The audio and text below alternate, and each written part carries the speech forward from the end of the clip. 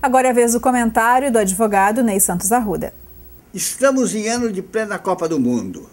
O Brasil, esse ano, vai ser o centro das atenções mundiais em futebol. Dezenas de países vêm aqui. Milhares e milhares de povos, de gente boa, vêm aqui com bom dinheiro gastar aqui.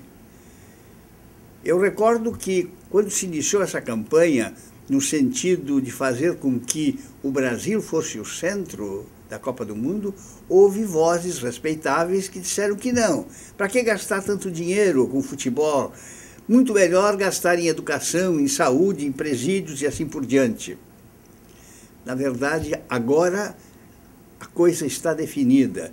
O Grêmio fez um estádio espetacular, o Internacional tão bom ou melhor ainda. O Brasil todo está voltado para o futebol. Milhares ou milhões virão também em matéria de turistas que vêm gastar aqui.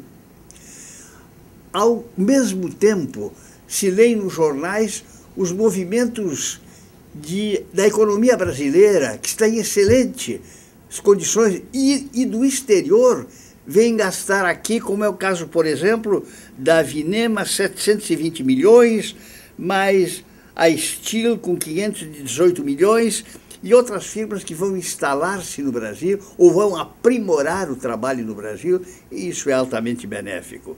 Indústrias trazem, segundo publica a imprensa, quase 3 bilhões só ao Rio Grande do Sul.